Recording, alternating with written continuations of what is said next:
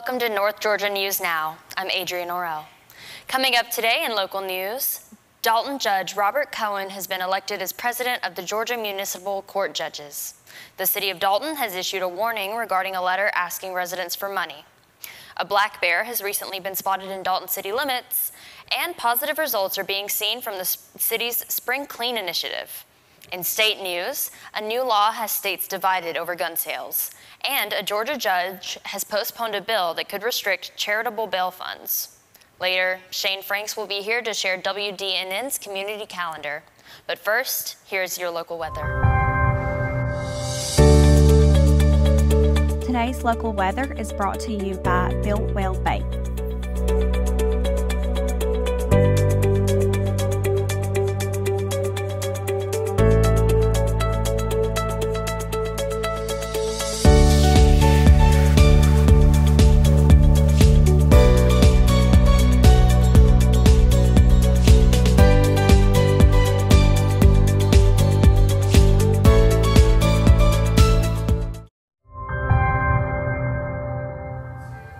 Welcome back to your local news. Dalton Judge Robert Cohen has been elected as president of the Georgia Municipal Court Judges. The Georgia Council of Municipal Court Judges formed in 1994 and assists judges in the execution of their duties and promotes professional training. All judges serving in municipal and special courts in Georgia are members of the council. According to the Council of Municipal Court Judges website, municipal courts are the busiest courts in Georgia, with more than 380 judges managing more than 1,200,000 cases each year. The municipal court is the only exposure most citizens have to the judicial system. Cohen said that he is both honored and excited to serve in the leadership of the Council of Municipal Court Judges. I am surrounded by brilliant people in my role. All of these folks want to make the judicial process easier, more transparent, and flexible, meeting the needs of our communities and the people before the court, he said. That is why I'm excited to serve as president. I hope to continue the good work that leadership before me has been able to achieve and build on their successes. Consistency and stability in the judiciary at any level gives the public the confidence that their case is being handled fairly, Cohen explained. Judge Cohen was also recognized with the President's Award at the organization's annual summer meeting, which took place earlier this month in Savannah. While I'm honored to receive the President's Award, there are a number of people who helped address those issues which are important to the people that come to municipal courts, Cohen said. The award is a reflection of the council's concern and focus on helping some of the folks that need it most so they can break the cycle of breaking the law.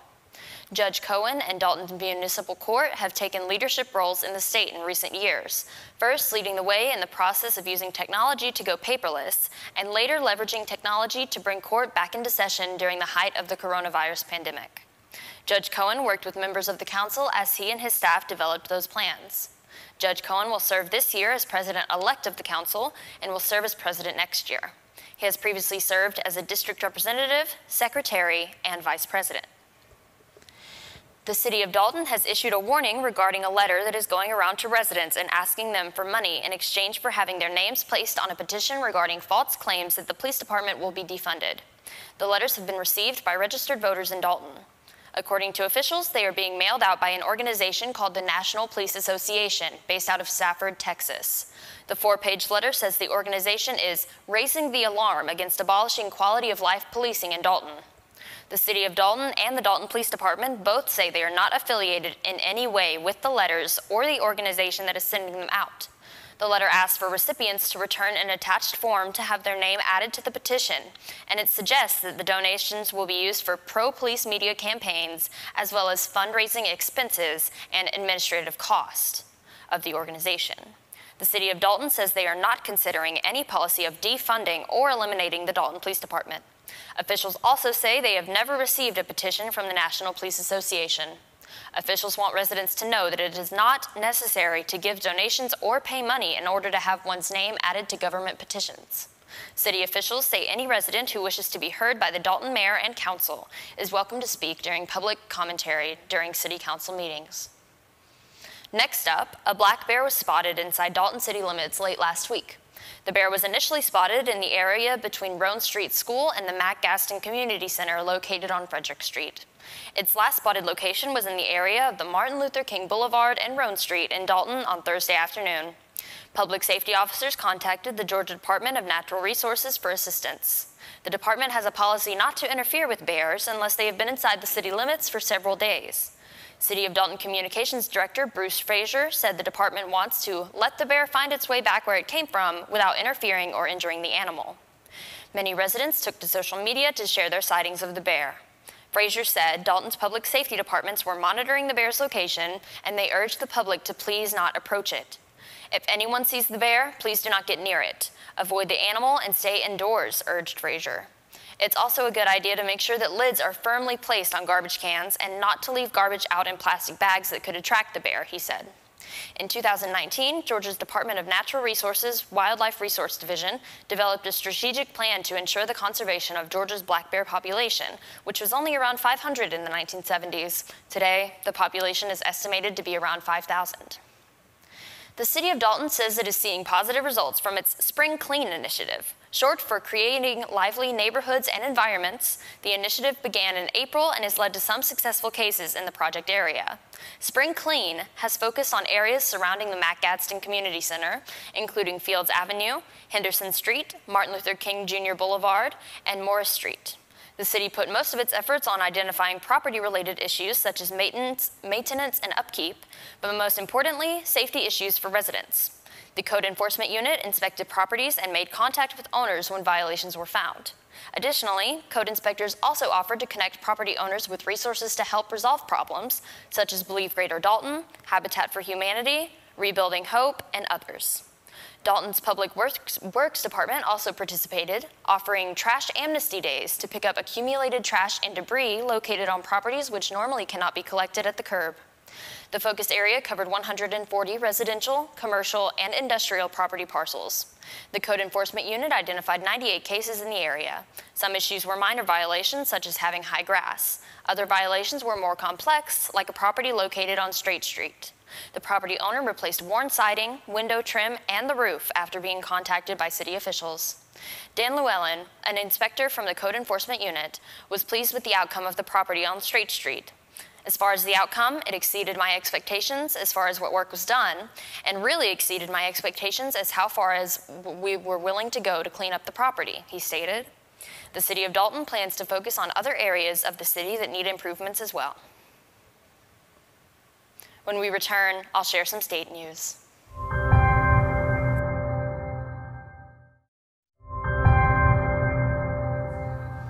Welcome back. Should gun store sales get special credit card tracking?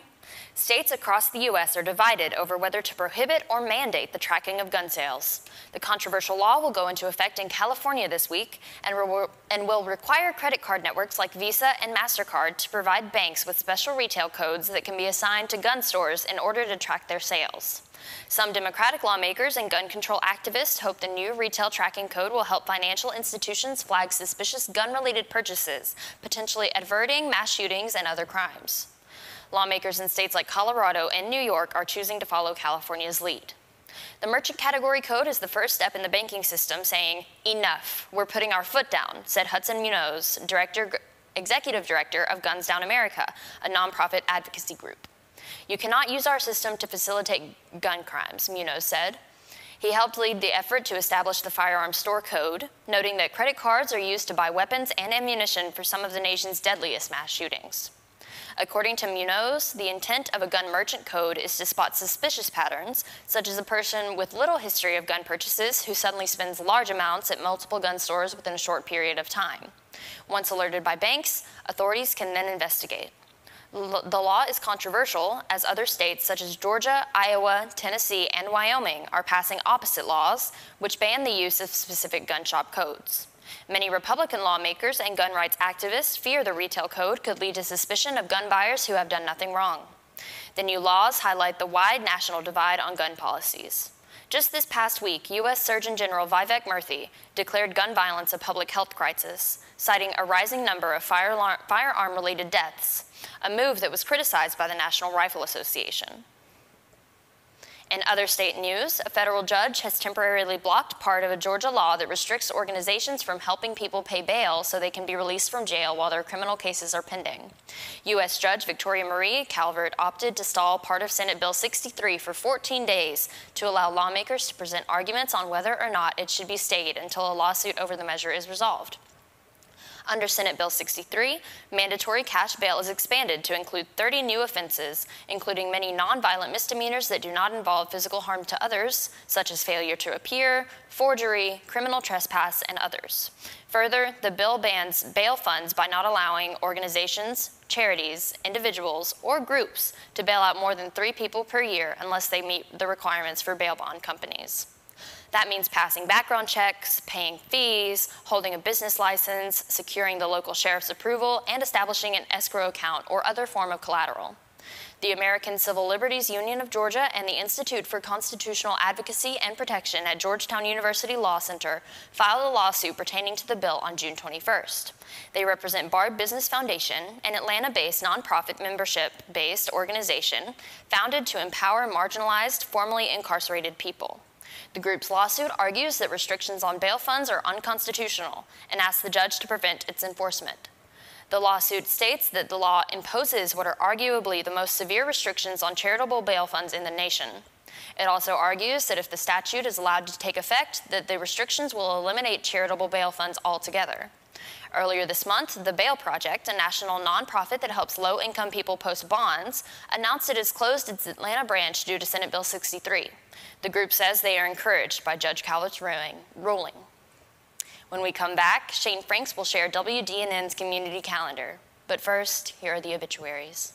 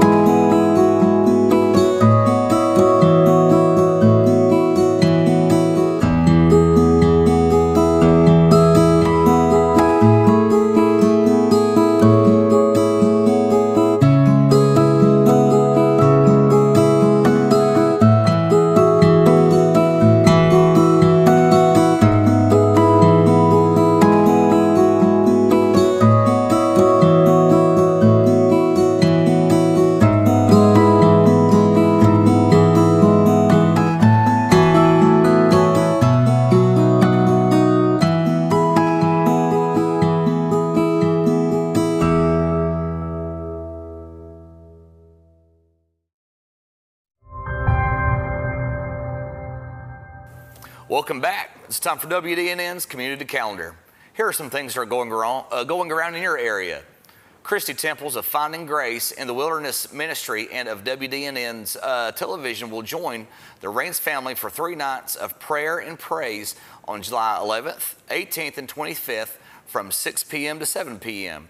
The event is located at the BB&T City Park in Calhoun on 308 North Wall Street. This event is free and open to everyone, so be sure to stop by for this event. For more information, email findinggraceinthewilderness777@gmail.com today. Join the 4th annual Catoosa County Run White and Blue 5K road race and 1 mile fun run. And this year's race promises to be bigger and better than ever before. Located at 264 Catoosa Circle, start and finish right next to the Catoosa County College and Career Academy on the Benson Place campus, and enjoy a rolling course of streets and neighborhoods. The 1 mile fun run is a perfect opportunity for families and beginners to join in on the fun. As you run or walk, you'll be surrounded by a supportive community cheering you on every step of the way as you help support local businesses in Catoosa County. Registration is required and walk-ins will not be accepted. To register or to learn more information, call 706-965-5201 today. Join Get Moving Walk every other Tuesday for a group walk through the forest of Audubon Acres. Take a delightful bi-weekly stroll through the serene pathways.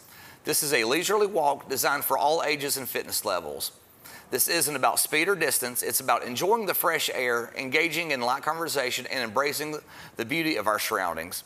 Whether you're an avid walker or simply seeking a relaxing outing, this is the perfect opportunity to connect with neighbors and nature.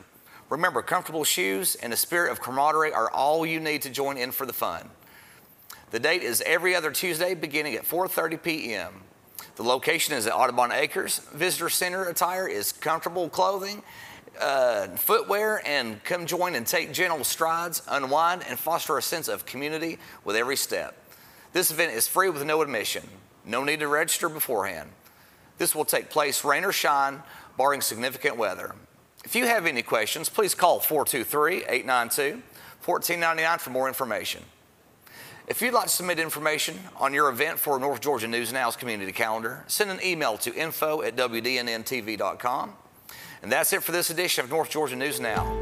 Be sure to visit us on Facebook, YouTube, and Instagram. And as always, thank you for watching.